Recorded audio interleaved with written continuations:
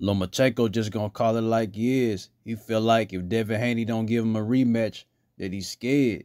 And when you really look at it for what it is, that may be true. You gotta think. Lomachenko been away for years, bro.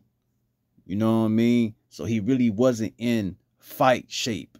You know, it's just kind of like any sport. If you've been away for a while, I don't care how much you practice, once you get into the actual game, it's going to be different than training, right?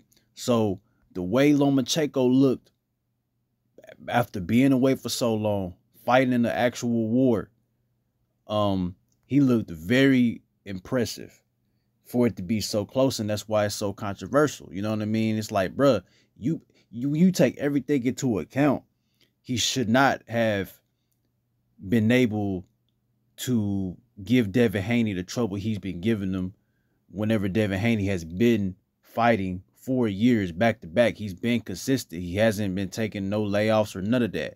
So, yeah, man, I think he needs to give him the rematch. I don't think he will.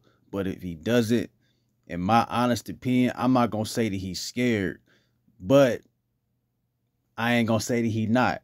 It's just going to be very, very strange that if you really feel that you the better fighter, why not do it? Especially if you know Lomachenko got a big fan base. It's going to sell pay-per-views, and everybody's going to want to see that again. Let's just be real.